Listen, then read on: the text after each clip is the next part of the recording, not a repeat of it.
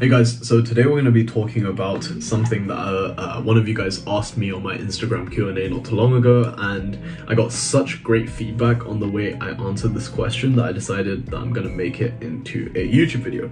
So basically someone asked me what is the one thing I've kept consistent since I started to see major growth, and I'm assuming two things, right? I'm assuming that he means business growth, and I'm assuming he means like some sort of action, right? Stick to the end because this video is probably not gonna be the thing that you expect in terms of my answer.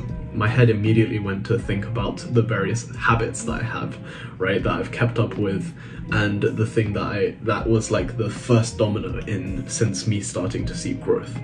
And I thought about all these things like 5 a.m. starts, dieting, journaling, and things along these lines, right? Like meditation, reading, things like that. But then I kind of realized like none of these habits I've been able to stick to over the past year. So for example, waking up at 5 a.m., I stopped doing that at like 17 because I realized that it doesn't fit my chronotype, and you know, like waking up at 5 a.m., my brain is completely fucked, right? And I can't do any work because I can't go to bed early enough.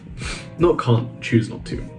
Now, when it comes to diet, I haven't really stuck to a strict diet or a way of eating since I lost my weight and got into pretty decent shape, right? Because I was able to maintain a very acceptable shape without, you know, tracking macros and things along those lines. So it's definitely not diet. And journaling I did a lot of, but this year profits have doubled and I haven't really journaled. Like I can count on one hand the times I've journaled, right? Whereas last year I journaled a ton. So this kind of led me to realizing like there's not really a one thing that I've kept consistent with, because at different stages in your growth journey, you'll need different things to do, right? Because what's going to get you from A to B is not the same thing that's going to get you from C to Z, right? And that kind of led me to discover a relationship between growth and a relationship between time, right? And in this case, I'm just going to model this purely from a financial and business growth standpoint, since, you know, relationship growth, personal growth, those are kind of like more abstract numbers and it's kind of hard to measure, right? So when I say growth, I just mean like finances, and that's going to be the main tracker and the main metric we did use in this model. So basically, the thing that I kind of realized was there's not really one single thing that I did, but it's more so like being consistent at trying to improve and trying to grow, right? Like if the goal is to be the best version of yourself and create insane amounts of wealth for yourself, then it doesn't really matter what actions you kind of take together. It's more so just being consistent at chipping away at that specific goal, right? So I've kind of modeled it like this, right? Assuming that everyone starts at a very similar point, which is 0, and there are essentially two types of people. Let's call this line reds, right? And then just this line, we call them greens. And essentially what they're supposed to symbolize is red is supposed to symbolize mediocrity, and green is to symbolize exceptional, right? And everyone should aim to be exceptional. No one should aim for mediocrity because, you know, that's really boring. Basically, these time measurements are arbitrary numbers. You can think about them as months, years, decades, whatever. It doesn't really matter, but it's more so the general split that kind of matters, right? So, for example, when you first start a business, right, because you really want to grow and you're really obsessed with becoming the best version of yourself and you want to create financial freedom for yourself, whatever really motivates you, right? Like maybe it's hitting 10K a month, buying a Lambo, things along those lines. To your peers, so to people who are red, right? Let's be honest, most people are mediocre. That's why there is a term such as average, right? To the reds, you might be an idiot, or you might be seen as crazy or taking a huge risk with your life, right? Because you're essentially sacrificing short-term profits for potential long-term upside. So you can see this is demonstrated right here where, you know, growth of the reds is above yours because you're taking more, you're trying to pursue a path that is less common, right? So it's inevitable that you're going to make more mistakes along the way. And if we were to translate to this into financial senses, it would be me choosing to listen to podcasts and read books in my first year of uni as opposed to going out and getting a part-time job working in a restaurant, for example. Like, definitely the people that were working in restaurants and did part-time jobs, they had more money than me, aka in the red, and I was in the green because I was just like watching podcasts and listening to audiobooks because I thought that, you know, £9.50 an hour was not worth my time, right? I didn't want to work for someone else just to make £9.50 an hour, because if I wanted a pair of shoes, for example, that cost like £60, that would be essentially 6 hours of my life to trade for a pair of shoes. Like, this is not really a good trade in my opinion.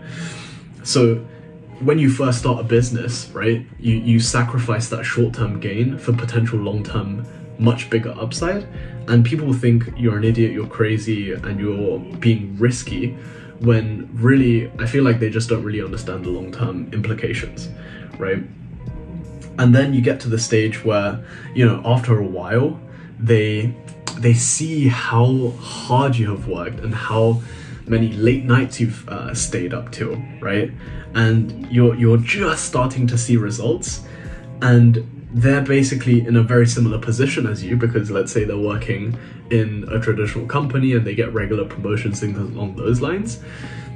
You know, this is what I call like the told you stage, right? Where people are like, you know, I told you it was probably not really worth it, because at this point you might have had 1 or 2 failures. So for example, for me, that would have been like, you know, trying to sell men's accessories at like 15, 16 and kind of getting overwhelmed with that, or, you know, spending 8 hours a day flipping items on the World of Warcraft auction house when, you know, I wasn't even making any real money from that. Things along those lines, right?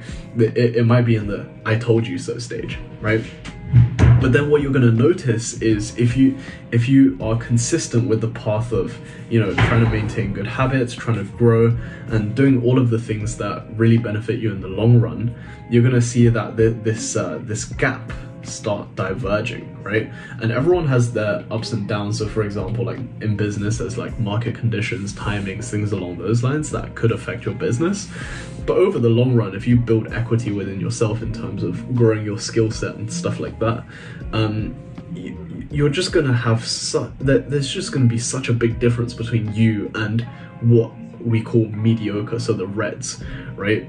That it's going to become apparent. And this is what I call the next stage, which is the good for you stage, right? Where people can notice this difference and people are happy for you, because, you know, in life, generally speaking, we want to look for people in a better position than us and we want to aspire to be like them. So if you can be that for your peers, then this is what I call the good for you stage, because people are genuinely happy for you and they see that you're succeeding and they would love the same success. So they want to learn from you and they want to, you know, basically they're genuinely really happy to see you succeed, because it's an example to them of what they could potentially do for themselves, right?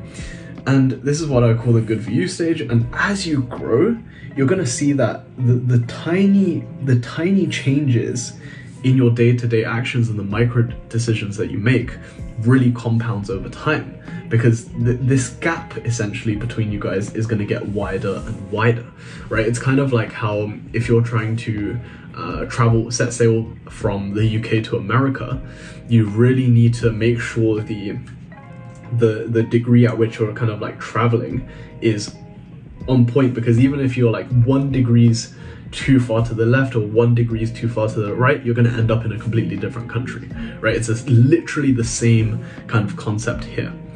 And then eventually, as time goes on and as you grow and you just leave mediocrity in the dust, right, people are going to start kind of assigning reasons as to why you're better than them, because and this is what I call like the kind of like he got lucky stage. I'm nowhere near here yet, but this is just like from what I've heard from friends of mine and things along those lines, right?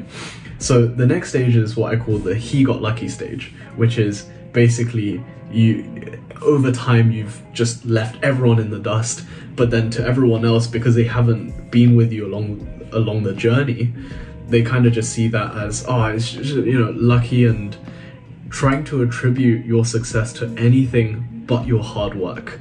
And the reason they do that is because once you go above a certain threshold of like success, a lot of people, it kind of like breaks their reality, right? So for example, when I was younger, I would hear about numbers like, millionaires, right? And to me, I couldn't even fathom what 1 million could possibly look like. In fact, I didn't even know how to spend more than like £3,000 a month. I would just be like, yo, like, what do you actually spend money on, right? After a certain amount. And it's because back then, like, it would violate my reality. Like, I wouldn't know what it is. And because it violates someone's reality and violates kind of like their identity to an extent, they become very defensive, and that's why they come up with a bunch of excuses, right? Like, he got lucky. That's why I call this the he got lucky stage. And over a period of, let's say, like 20, 30, 40 years, once you hit almost like the pinnacle of your potential, right? This is what I call the rich asshole stage. So basically, to go back to the original question, right? Like, what is the one thing you've kept consistent since you started seeing major growth? It's basically just me keeping my eye on the main focus of what I want to do, and just going after it and trying to be as rational and as objective as I can to try to move myself towards that goal, right? So it's not really like any specific action or anything along those lines, because even if you try to do an action over and over again, you can't really keep consistent with it because life is volatile, right? Which is why it's just really important that you realize that in life you oscillate up and down, but you need to make sure you oscillate up more than you go down. So it's called the oscillating ascent, let's say, right? So yeah, if I were to put like numbers on this, it would be like, this would be the broke stage, right? And then this would be 5 figures, because, you know, most people who are working normal jobs, they're making 5 figures, except you're working like 80 hours in the beginning to make 5 figures. So it's like, I told you. And good for you would be what I would probably call 6 figures, and then he got lucky is 7 figures, and then anything 8+ would be considered a rich asshole, right? Because if you look on social media, like, people who are rich, people just seem to hate them because they think, you know, they're like exploiting labor and things along those lines. Anyways, now let's talk about like some of the common characteristics of the reds versus the greens, right? The number one thing that I've kind of noticed is the unconscious patterns and the conscious patterns, right? So a lot of people, especially when they're younger, they're kind of unconscious about the different patterns that play out in their lives. And one of my favorite quotes, I actually forgot who this was by, but it was by one of the philosophers. And it basically said, if you don't make the unconscious conscious, it's going to rule your life, and people call it fate. So essentially it's like, easiest example I can think of is if there's a fat person, for example, right? And this person knows he's fat, he knows that he needs to lose weight, otherwise over a period of 30 years, he's gonna, you know, get a bunch of disease and he's gonna die young, right? However, he's unconscious of the different behavioral patterns that he exhibits. So for example, I used to have like fat person habits, right? Like, I used to just open the fridge and eat whatever the fuck I want, because it was like short-term gratification, and I ended up eating it and then realizing only after the fact that, okay, I probably shouldn't have eaten that. And then after realizing that, the next day I just do the same fucking thing again, right? I was unconscious of this pattern. Whereas a person who is aiming for trying to be exceptional, then they become conscious about the patterns in their life. So for example, after exercising for a while, I know that, you know, skipping gyms 2 days in a row will be much more likely to lead me to skipping more days if I don't kind of like catch that pattern early, right? And people who are trying to aim for exception, they actively work to break the bad patterns as early as possible, and they try to be able to spot them as early as possible. Next is what I call like go with the flow mentality, which is basically just, you know, wherever life takes me, right? And wherever life takes you, it will either take you to mediocrity or a lot of the time to the worst place imaginable, right? Like, in my opinion, I haven't seen a single person succeed unless they live their life intentionally in terms of being mindful of the micro decisions they make day to day, and trying to actively surround themselves with people who are productive individuals who are going to be positive and encouraging of their growth, as opposed to people who are negative, things along those lines, like trying to be intentional about everything you do. The next thing I see perpetuated across like social media and the internet a lot is people are saying, you're perfect the way you are, or like the I'm perfect the way I am, right? Instead, I try to replace that in myself by telling myself, I suck, but I'm okay with it because I know I'm gonna do something about it to fix it, right? So I think a lot of people confuse self-acceptance with being like just like staying the same, because surely the logic kind of is like, yeah, if I accept myself, I should be okay with staying where I am. By staying where I am, I'm accepting myself. This is completely false. Like, it's just so annoying, because if you think you're accepting yourself means staying the same place, then you're gonna get nowhere in life, right? It's really important that you're okay with telling yourself you're a piece of shit right now, but if you work on yourself in the future, you're not gonna be a piece of shit, right? Next is forward thinking. Forward thinking, long-term thinking is basically the same thing. Basically, it's just not always reminiscing on the good old times, right? Like a lot of this is a pattern that I've started to see play out in my friend circles now, and it's basically just always talking about the used to be's and the good old times of like high school, middle school, university, things along those lines, like how crazy life was back then and how like normal everything is now. Constantly reminiscing about your past could actually lock you into an identity, and I really struggled with this at one point, right, where I really resonated with the fact that like I'm from an immigrant family and like I was poor growing up and shit like that, right? And I really resonated with it to the point where I would feel uncomfortable in wealthy settings. So for example, when I first moved to the center of London, it was a very posh area, right? And I would feel uncomfortable going into stores and just basically like asking for help and things along those lines, because I felt like I was super out of place. But then I kind of just forced myself to go for it, and then now I feel uncomfortable in like like shittier environments, let's say, right? So being forward thinking is really important in terms of always looking ahead, in my opinion, but also being present at the same time. It's kind of something I'm really struggling with at the moment, like trying to balance being present with also then being forward thinking enough to look at the future, things along those lines, right? And lastly is extreme ownership of everything in your reality. So what I mean by this is, and this is again something that I didn't really understand until recently, like what extreme ownership is. I used to think that extreme ownership is blaming yourself for everything that happens to you, good, bad, or ugly, right? Basically just saying, everything is my fault. If I do good, it's my fault. If I do bad, it's my fault. But it's actually, it was a pretty bad way to see things, because when I would be exploited in, I don't know, like a business transaction, or people would do me dirty or something, I would always just like take the blame and just move on and try to do my best to avoid those kinds of interactions going forward.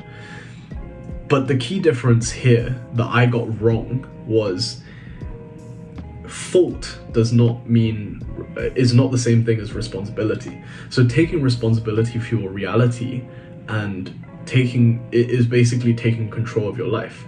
But by taking responsibility, you don't actually take on the fault, right? So for example, if someone, I don't know, like hits me or whatever, it's not my fault that they hit me because I place myself in the same room as them. It's their fault, but it's my responsibility to either sue them, fight back, or you know what I mean? Like taking responsibility is not the same as admitting fault. So yeah, extreme ownership is really important, and these are basically the things I've observed between people who are mediocre and people who are exceptional, and the, I guess, 5 things to keep consistent to see major growth. So yeah, hope you guys found this video useful, bit of a rant, but yeah, for those that enjoyed it and watched to this point, thank you for your attention, and leave a thumbs up.